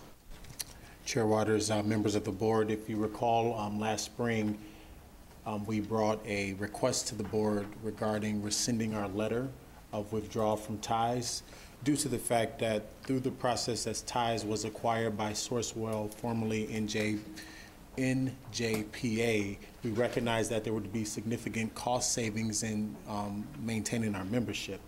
As a part of continuing to be a member of ties and ties being acquired by Sourcewell, as a part of that process to be completed, ties is asking that each district review and approve the reorganization agreement and the amended joint powers agreement. This will be one of the required pieces in order for Sourcewell to acquire ties. As a part of the addendum connected to that, when I shared with you earlier, we were originally, if we would have withdrew our membership, it would have been $44 per student to withdraw. By maintaining our membership, it was reduced to $17 per student. And then there was an additional $3 building fee that they were anticipating as they're working to sell the property. The addendum calls that out more specifically. It also provides some more detailed language around privacy and security of members' data, and providing some additional language around building provision language. So essentially talking about the transfer of building assets to current member districts, recognizing that there were districts that withdrew before the end of last school year. Are there any questions that you have regarding the resolution? All right, thank you so much, Superintendent Osai, for staying on top of this. All right, the next item on our agenda are the school board listening sessions. This is an opportunity for us to go out into the community and listen to what is on the minds of our constituents. And so we propose 2 of the 3 for the 2018-19 school year, Monday, October 15th, and we're still trying to settle on a time and location, and Saturday, January 19th, again, want to settle on a time and location. If those 2 dates are acceptable, we want to keep working on finding a 3rd date for the spring. One of the things that we are working very hard to be intentional about is when we meet and where we meet to be as accessible to the community, recognizing that we have parents who are working 2 and 3 jobs. We have parents who can only come to something on the weekend. And so I do appreciate that of my colleagues, that we will go to the middle school on a Saturday morning to listen to people, and they show up. So we're still trying to find exactly the sweet spot as to what the exact month, day, time, location, but I think we have a pretty good start for what we're proposing. Yes, Cindy? Superintendent Osai and I spoke about trying to find the 3rd option for you folks tonight, but I need to talk to Tom Bravo about location, construction, and what's open and what's in the future, so that's why I wasn't able to bring that forward tonight. So for the October and January, I just need to double check what's open and what's free and what door people can use, et cetera, before we publish. Any other input on that? Ann? Just one thing is that I went to a couple of very well-attended listening sessions last spring, and a little feedback that I had, and Sarah, maybe this is mostly for you, is just people didn't know what it was, and they didn't understand the difference between like an open forum at a school board meeting and a listening session, and when can the school board members talk back and when can't they? And so just the more that we can do to really put out what it is, and I know we're already doing that, but we need to overdo it, I think, because I think people still don't necessarily understand exactly what a listening. I don't think it's a great name for it, but I think we're keeping it. But just the more that we can kind of say, this is what it is, this is what you can do, and what the school board members can do at a listening session, so that people feel informed before they walk in the door. Just might add information for the board, and I haven't even shared this with Superintendent Osai. I received a call from Delano School District, and they have watched our meetings and heard us talk about listening sessions, which I thought was interesting. I don't know if it's a former employee or how they would do that, but someone in their business department and superintendent's office called and wanted me to explain how we came about doing what we're doing, what the format we use, who can go, who reports out, and they were very, very pleased with my information, and they asked me what I thought the productivity rate or the acceptance rate, and I shared what I thought was the view of most of the boards that I've worked for in 12 years, that some years it's, depending on the climate of the school district and what might be important, whether it be negotiations or something else, and then sometimes the room is packed. But for the most part, it's an average between 6 to 20 people that want to come and have open dialogue with 2 or 3 members, no more than 3 of the board. So the information was well received, and I believe Delano is going to copy our style. And actually, that reminds me, Brooklyn Center has copied this as well, and it comes out of when we as board members go to our MSBA trainings and meet our other colleagues, and how do you do your work in the community, and what is important for people to understand, this school board meeting is our meeting, and we're not engaging with the people who come to watch the meeting. We're not having a dialogue this way, although the layout of our desk kind of makes it look like we are.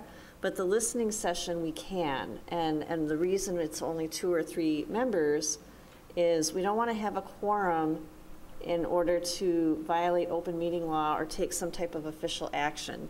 The goal truly is a dialogue with people in our community and listening and responding to joys and concerns. So we're going to keep it up. Thank you. Next up, Director Rick Cryer is going to talk to us about the substitute teacher pay increase.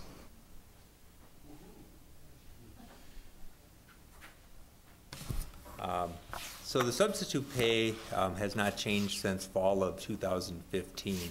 And while we were doing pretty well filling our jobs, we noticed a fall off as the year went on, especially towards the spring.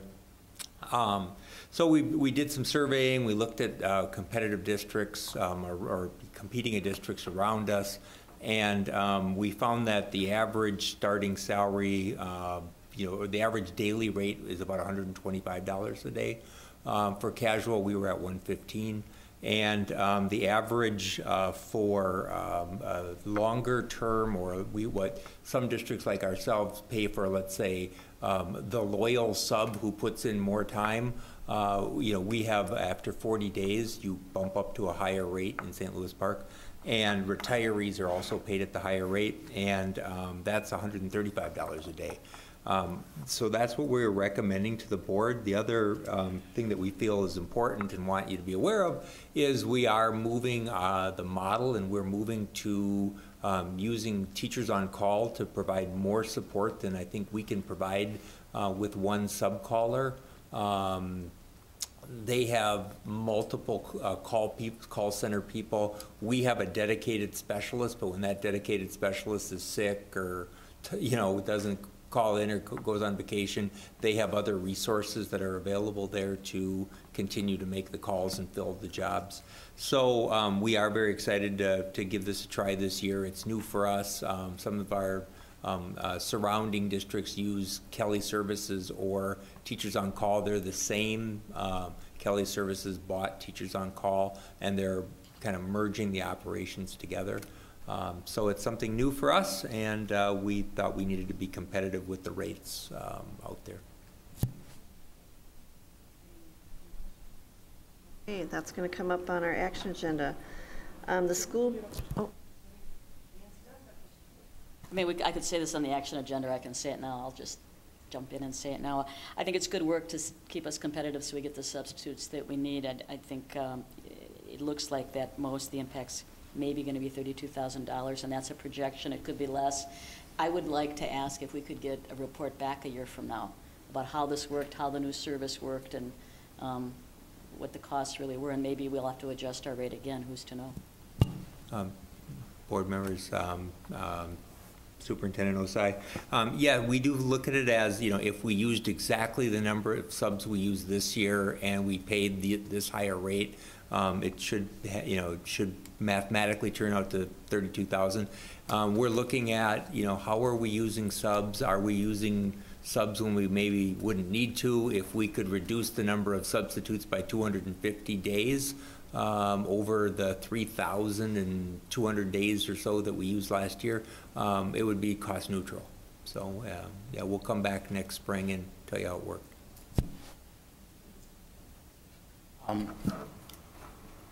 If you use the Kelly services, do they get paid our rate, or is there a standard rate for Kelly?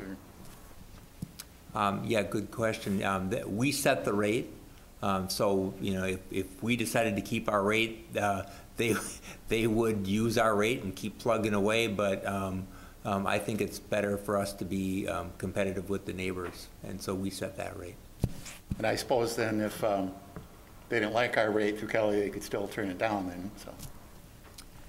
The unfortunate part about using a service like ASOP, which is the absence management system that's very commonly used, is that the substitute, once they have an ASOP or frontline absence management account, they can see any opening across all the districts. So they can see Edina, they can see Hopkins, they can see Brooklyn Center, Minneapolis, and they know what the pay rates are when they choose those jobs. So it's a buyer's market with this tool because they're not locked into just St. Louis Park. They can pick the day and the district that they most like to sub. That's why it's very important for us to not try to compete on salary, but try to compete on being welcoming and engaging to our substitutes. So how far behind do you think we were in terms of timing? So in terms of the other districts getting to a higher rate, and are we a year behind, or were other districts in 2016 at 125? Or I suppose it varies. So. There were a couple districts that moved to a higher. Minneapolis moved to a much higher number, but I would actually say that we don't necessarily compete with Minneapolis. So some other districts made a move last year and we didn't because our fill rates were in the 98% on most days, 100 to 98% most days. So we saw a bigger decline in the spring when Hopkins went to teachers on call, and they had a much higher rate than we did. They came in at this 125 or 130 for a casual. They have a little different structure for their loyalty amount. We're a little better on the loyalty amount. We're a little worse on the casual daily. But I think what happened is people started with Hopkins because the casual rate was higher, and then they earned their bonus and then they stayed with them. So we saw a drop off, and people, when Jules was making phone calls, well, Hopkins pays more, and so we lost a number of those casual swing subs to Hopkins. Do we have visibility through teachers on call for specific teachers, how many days they've worked for us and how many days they've worked for Hopkins, how many days they've worked for Edina? Or? No, we know how many days they worked for us. And because it's our system and we still own our ASOP software, it's teachers on call would, let's say, be a user of our software, as Hopkins would have the same software, and then it's a web-based software. Thank you. Rick, thank you so much. Appreciate that. All right, the next thing to talk about, school is starting very soon. Teachers are coming back soon, but the first day of school is Tuesday, September 4th for grades 1 through 12. And our liaison assignments are going to be as follows. Ann Casey, the liaison at Aquila, Nancy Gores at PSI, Jim Beneke at Peter Hobart, Mary Tombeck at Susan Lindgren, Joe Tatalovich at the middle school, and Ken Morrison at the high school. So if you have a particular concern related to one of those schools, please seek out that particular board member. Although we all do care about all of the schools, but that just kind of gives us a little bit of efficiency. Thank you so much for that. And now we're moving to the consent agenda.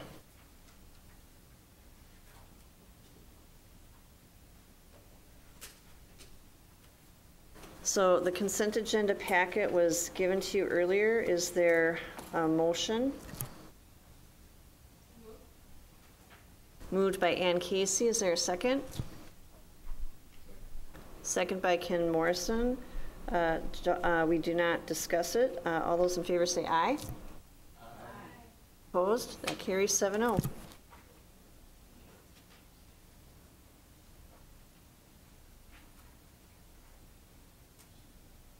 Our action agenda item A, approve the date for Truth in Taxation, December 10, 2018.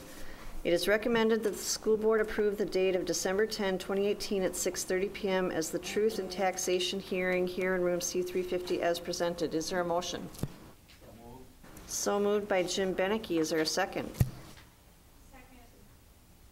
Second by Mary Tombeck. Any discussion? Hearing none, all those in favor say aye. Aye. Opposed? That carries 7-0. The approval of the ties resolution. It is recommended that the school board approve the ties resolution required for the ties reorganization as presented, and this roll call vote will be required. And Director Tatalovich. First, we need the motion. So moved by Ann Casey. Is there a second? Second by Jim Beneke. Any discussion? Okay, hearing none. Thank you, Joe. Gores. Tombeck. Morrison. Waters. Aye. Beneke. Aye. Casey. Aye. Tatalovich. Aye. 7-0. Thank you. That carries 7-0. Item C, policy development, second reading, policy 506, discipline. It is recommended that the school board approve reading of policy 506, discipline as presented. Is there a motion? So moved by Jim Beneke. Is there a second? Second by Ken Morrison. Any discussion? Hearing none. All those in favor say aye. That carries 7-0. Item D, approval of proposed school board listening sessions. It is recommended that the school board approve the proposed dates for listening sessions for 2018-19 as presented. Is there a motion? Moved by Mary Tombeck. Is there a second? Second by Ann Casey. Any discussion? Hearing none, all those in favor say aye. That carries 7-0. Item E, employee agreement, Children First Executive Director. It is recommended that the school board approve the employment agreement between Independent School District Number 283 and the Executive Director of Children First, Karen Atkinson, for the 2018 through 2020 school years as presented. Is there a motion? Moved by Ken Morrison. Is there a second? Second. Second by Jim Beneke. Any discussion? Good. I don't know, Rick, did you work on this particular contract? And if so, could you maybe just give us a quick spiel about how we came to what we came to?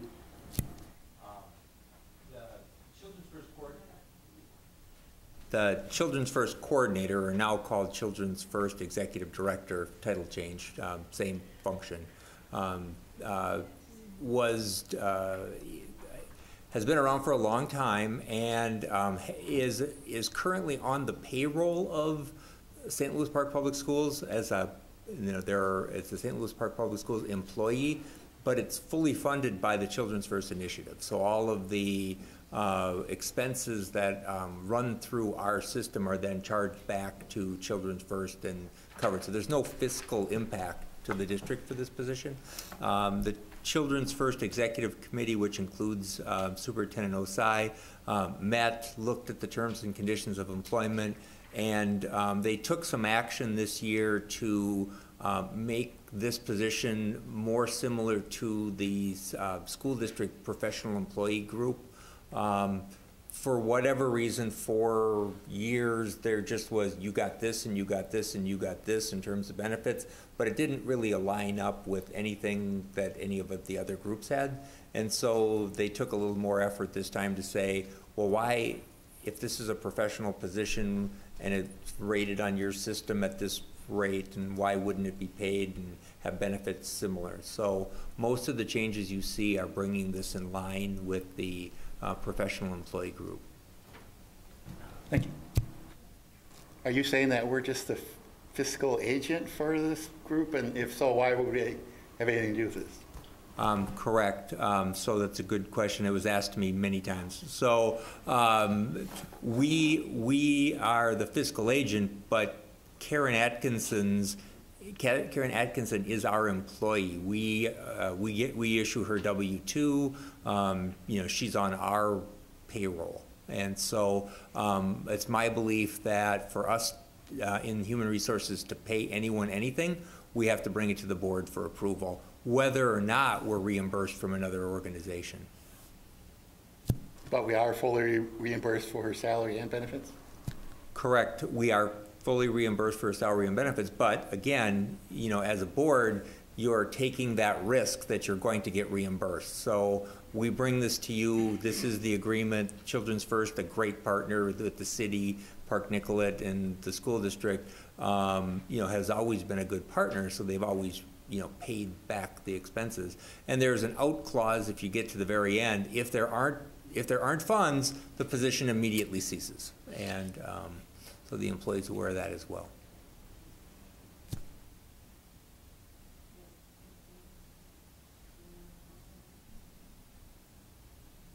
Rick, thank you so much for taking the time to do that. We're now ready to vote. All those in favor say aye. Aye. Any opposed? That carries 7-0.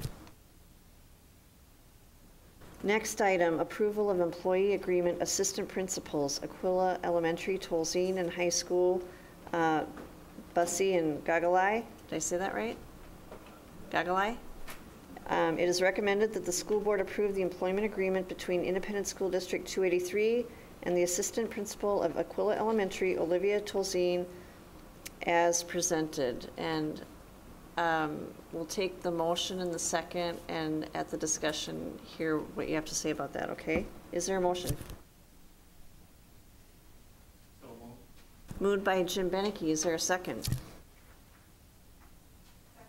These all separate motions? They are separate motion. I have listed them as each one's going to be voted on separately. Second was by Mary Tombeck. And the discussion? Tolzien at Aquila. I'm so sorry, I got asked a question and I was pondering my own thoughts. Just one comment in general about all of these. All of these positions are covered by the Principals Association contract, so their terms and conditions of employment are spelled out by an agreement that the board has already approved. All right.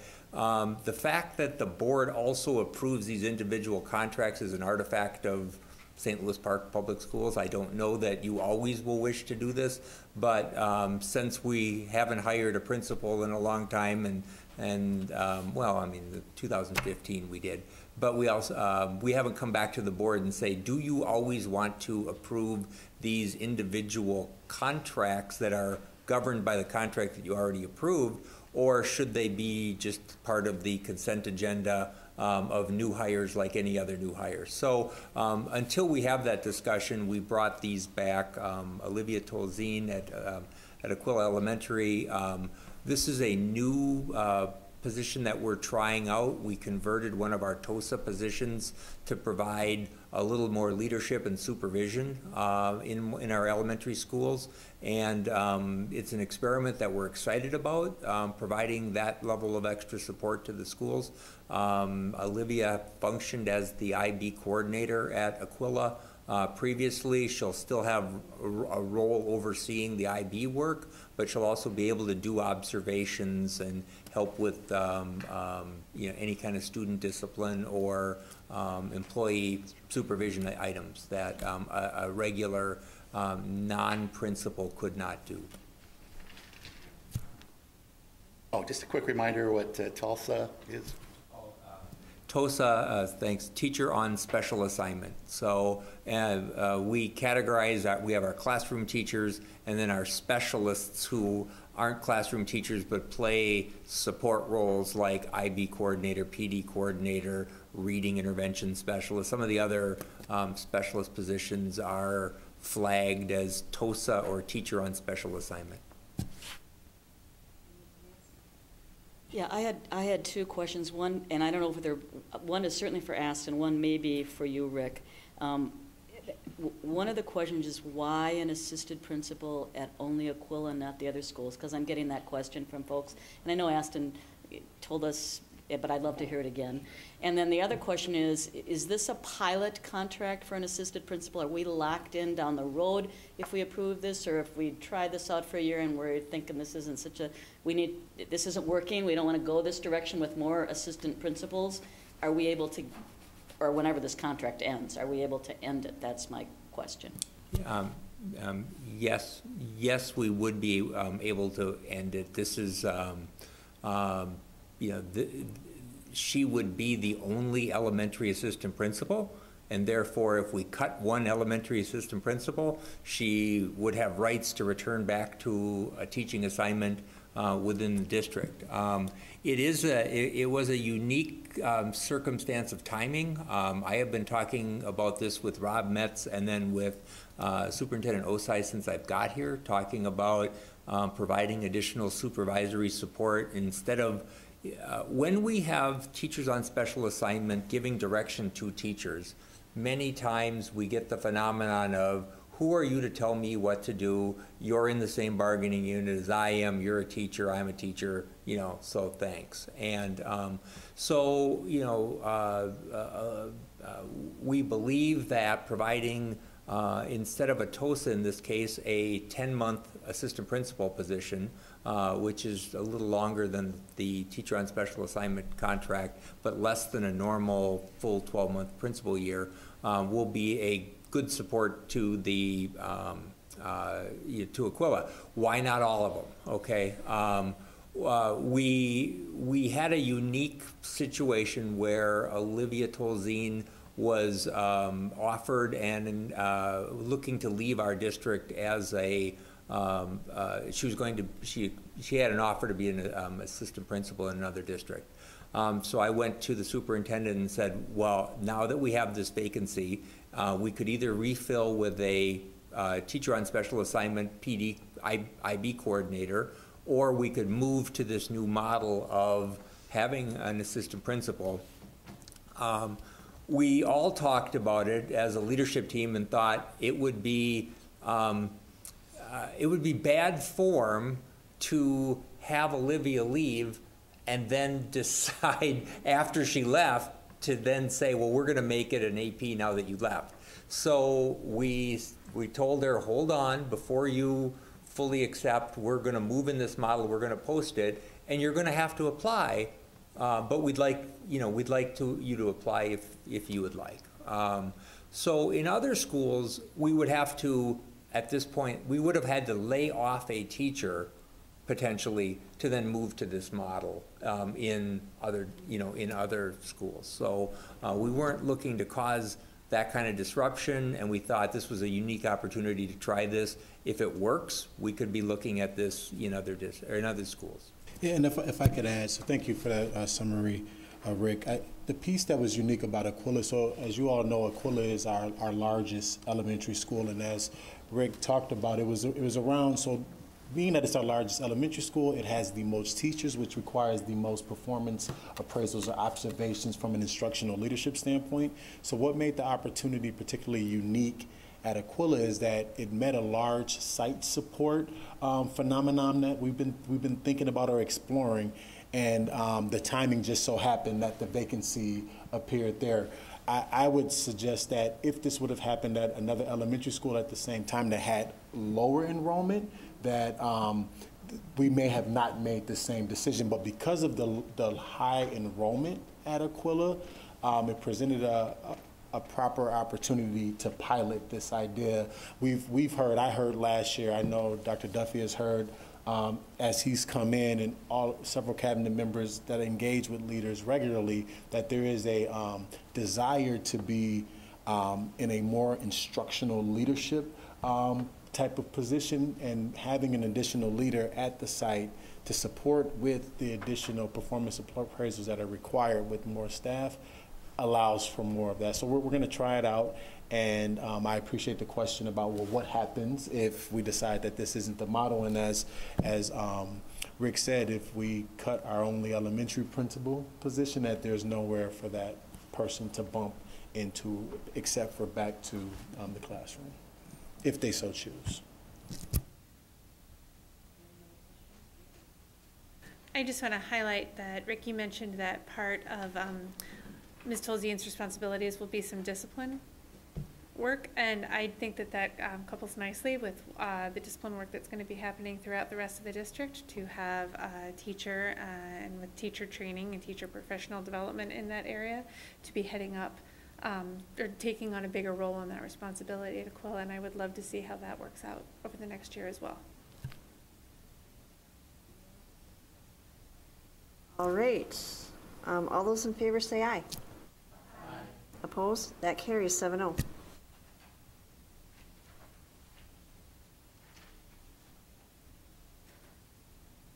The next contract, it is recommended that the school board approve the employment agreement between Independent School District 283 and the assistant principal of St. Louis Park High School, Todd Gogolai, and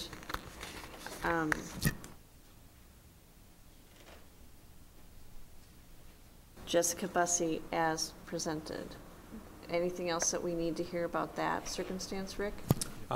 Just looking at them together, you know, this was a circumstance where we had both elementary or both high school assistant principal positions were open for various reasons. So we posted for both, had a great group of applicants. The selection was pretty rigorous through the department's heads at the high school. These two rose to the top, and we're delighted. The discrepancy, or if you see a difference in pay, we have Jessica is in a 10-month assistant principal position, and Todd is in the 12-month assistant principal position. Is there a motion?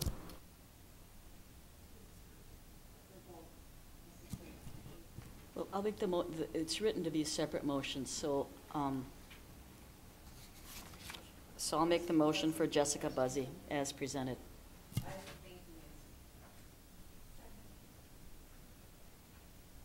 All right, so motion by Nancy, second by Mary.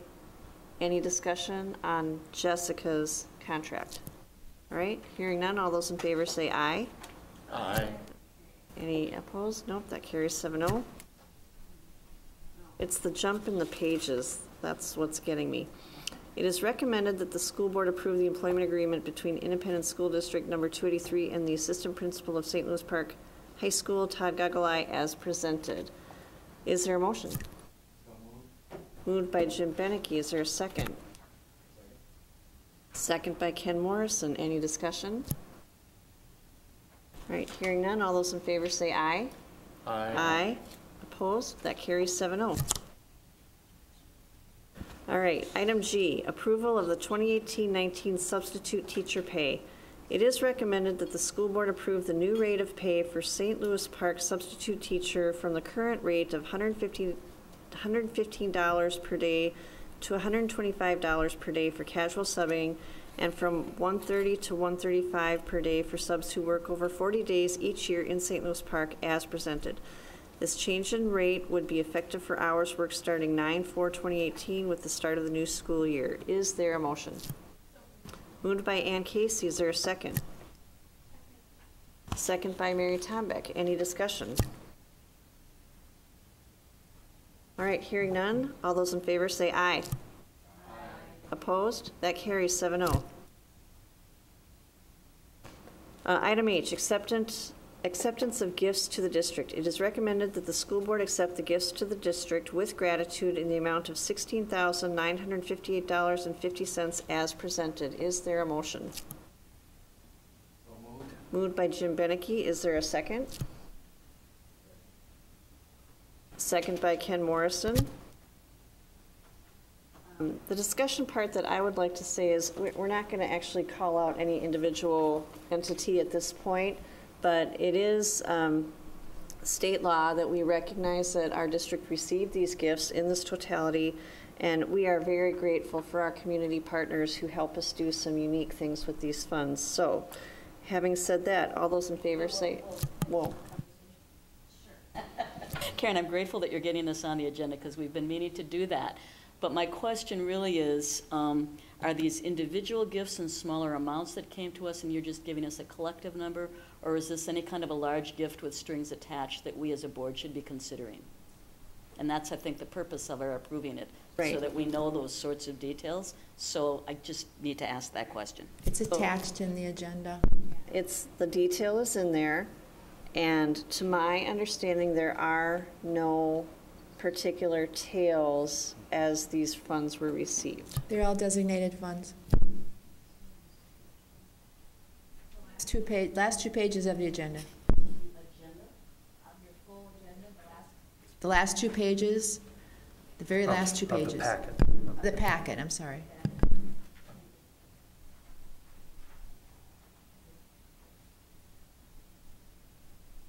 If I may add, we did research for sure 3 districts, and this is, it can be done in consent as well, but most districts, I researched Osseo and Elk River, it is done as an action item, so it can be publicly called out. And if it's on the consent agenda, it would just fall under the consent.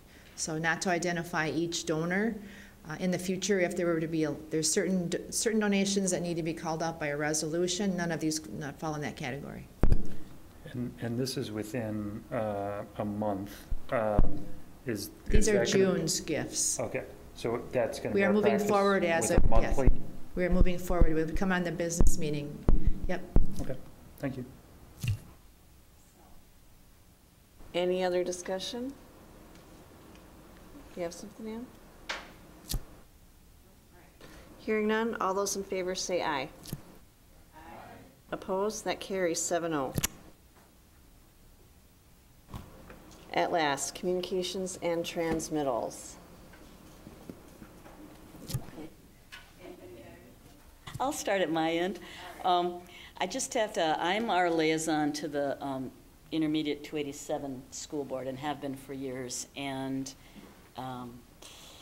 that is a district that does amazing work with a lot of students that have some special challenges and their higher needs, many of them, and if we were to provide that programming here, it would cost us a lot more than consolidating with other districts. I just say that as a background. We all, as a board member, have an invitation to a ribbon cutting ceremony for a building that has been added to, and some programs have been consolidated there, so it'll be more cost efficient to deliver the programs we hope. And the reason for talking about it in particular is that the name of the building is changing from Edgewood to Ann Bremer Education Center. And having served on the board when Ann Bremer was the chair for years and a member of West Tonka, and died recently after a struggle of a couple of years with pancreatic cancer at a relatively young age, I just want to say how proud I am that we are able to name a building in her honor to honor her work on behalf of students, and it's going to be a delight to be at this ribbon cutting ceremony for the Ann Bremer Education Center.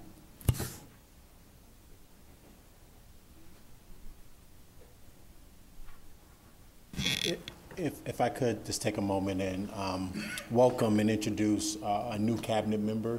Dr. Patrick Duffy joined us just over a little bit over a month ago as our Director of Curriculum and Instruction, and he's so he's been on the team for a little bit over a month and has been a tremendous addition.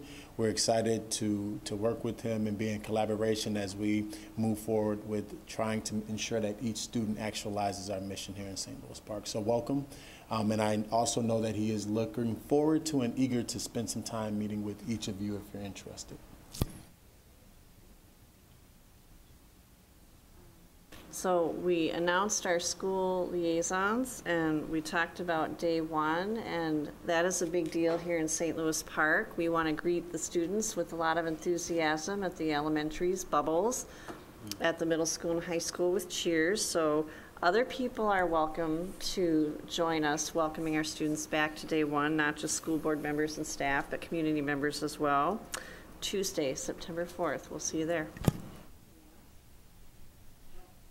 I have a couple things. The St. Louis Park Emergency Program, better known as STEP, is going through their back to school program now. If you go to their website, stepslp.org, you'll find information on how to donate to the program. You could donate funds, you can donate supplies, and it gives very detailed list of the supplies. The supplies are needed by August 16th. Tonight is August 13th, so you should get on it. And then there's also some information for folks who need the supplies, so they can go to that same website and find the information on how to obtain the supplies and the times that you can go there, or setting up an appointment to do that. The other thing to mention, again, tonight is Monday, August 13th. Tomorrow is Tuesday, August 14th, which is primary day. So I'd encourage all of you to go out and vote. There are plenty of articles out there about the education views of the candidates. And also to note, you can look at the St. Louis Park website to see where your, or the Secretary of State website to see where your polling site is. And I believe I just saw earlier today that if you go to the St. Louis Park website, it will tell you about any sort of construction situations at your polling place. So we know full well that at a couple of the elementary schools we've got construction, so it gives you some information on where to go in order to vote. And normally on a primary day, although this will be higher turnout prediction alert than it has been, it will still be pretty light and you can get in and out relatively quickly. So that is my encouragement to vote tomorrow, August 14th. Anything else? I do have one quick All right. thing. Thanks, I remembered Sam. that Aston and I attended the AMSD Board of Directors meeting last week, and there were two presentations, one on